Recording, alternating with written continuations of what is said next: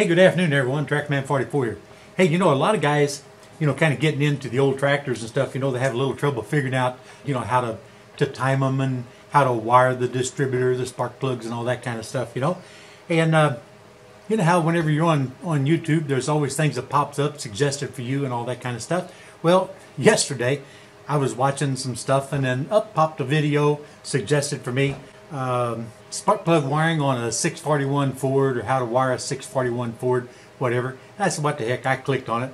I went back and watched it, and it caught my attention immediately because the gentleman there, and I'm not calling him out, I'm not saying anything negative about him, but he was referring to the cylinder nomenclature as 1, 2, 3, 4 from the rear of the engine to the front. In other words, up by the radiator, he had that cylinder listed as number 4, 3, 2, and 1, all the way back by the transmission.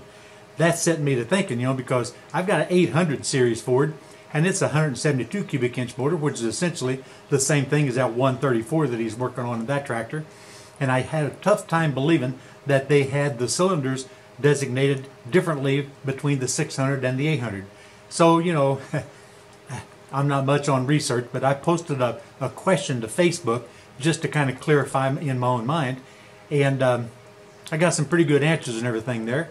But I went back and watched the video again, and I watched it in more detail, and I decided it was time for me to kind of clarify what may be a misconception about these Ford 4-cylinder tractors. And now I'm not talking 8 ends, 2 ends, 9 ends. They're probably the same way. It's been a long time since I messed with one of those. But specifically the 100 series Fords, or actually any Ford 4-cylinder engine in these old tractors. But I'm going to sketch out what this fella did. I'm going to sketch out what the reality is, if I can do so without sounding so egotistic. Unfortunately, this is going to be at an angle for you guys, but I'm going to sketch out a 4-cylinder square. First off, the firing order on the Ford is 1, 2, 4, 3. That is the actual firing order of the tractor. So I'm going to write firing order. Okay, so if you draw you a head or a top of an engine, top of the engine is square. We're going to have the radiator up here in front. Airflow is going to be going through the radiator. And then, of course, transmission's back here. This fella, and we'll go ahead and draw 4 spark plugs. This fellow said that you number them from the rear of the tractor. 1, 2, 3, and 4. Then he had his distributor here, and he went through a whole series of things that he was doing on the distributor. And, of course, he has the 4 plugs on the distributor, and, of course, the coil connection. And he said what you do is your firing order being 1, 2, 4, 3, you take, and he had, the distributors always have a number 1 by number 1 hole. So that's the one that you really want to start out with, is number 1. There's other things we can go into. But anyway, so he went ahead and he took number 1 and he put it on number 1 spark plug, what he called number 1 spark plug. He took number 2 and put it on that one there. Then he took this one right here, number 3, and he put that over here on number 4 spark plug, and he took this one here and brought it to number 3. And he said that the firing order is 1, 2, 4, 3.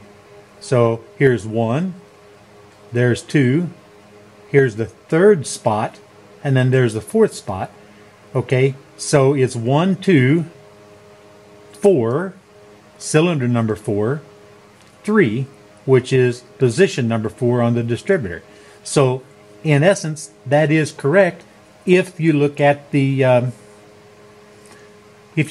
configuration the way he's got it. However, that's providing this is numbered correctly. This is the thing that's very ironic. I stopped and drew it a little bigger on a piece of paper. But anyway, this is what we started off with right here. The number 1 position marked on the distributor cap, he had put to what he considered number 1, 2, and of course the next one in order went to 4, and then the last one went to 3, because your distributor goes in a clockwise rotation. Now you got to bear in mind that a distributor is a pretty dumb thing. All it is some gears and some stuff that goes around and around. It does what it's going to do. So it doesn't really care what wires anything is pointing at, as long as they're in the correct sequence. So just for the heck of it, just say this cap is oriented here, and there's a certain way that cap has to be oriented on a distributor because of notches and everything. Just for the heck of it, let's number this cylinder here. Let's number this direction here. Let's call this one number 1 over here. It's going to rotate in this fashion right here. If it's number 1, this is number 2 on the distributor. This will become number 3, and that'll become number 4. Okay, but if you look at the actual wires that he has connected right here, remember factory firing order is 1, 2, 4, 3. If we number this engine from the front to the back with 1, 2, 3, 4, which is the way your Ford engine should be, and then pretend that you put number 1 over here, not on the one with the 1 designation, but put it over here 180 degrees away. Here's number 1 going to number 1. This one goes to number 2. The next one in the series goes to 4. The last one in the series goes to number 3. So here's your firing order. 1, 2, 4, 3. Down here it's going clockwise. 1, 2, 4, 3. So it doesn't matter what you call them, I guess, from the back to the front or front to the back. The way he wired it is going to run. The way he described it, I think, was not quite the way it needed to be explained, nor is what I'm doing is justice either. But this is the orientation from front to rear. 1, 2, 3, 4. Firing order is 1, 2, 4, 3. So labeling it 1, 2, 4, 3 is the way it's going to function, the way it's going to work. Hopefully that doesn't confuse the issue more than what I was whenever I got started.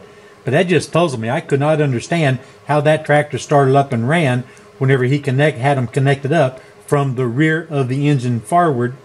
But it's because it doesn't matter what you call these terminals down here, and it doesn't matter, I guess, what you call these cylinders up here, as long as the wires are correctly applied to the way the factory suggests or the factory demands.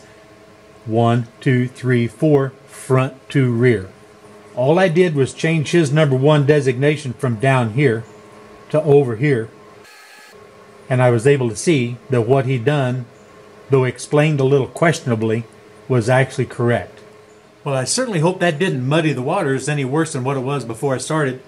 It's kind of hard to get your thoughts interpolated down on a piece of paper, but that is really strange how that works out.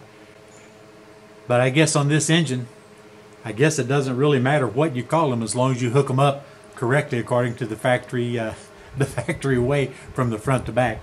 I guess you can call those wire numbers or cylinder numbers anything that you want to call them, as long as they're connected that direction, in that fashion. I might have to think about this a little bit more yet, but at any rate, I don't even have a 641 Ford. You know what? This is TractorMan 44, and I am out of here, guys.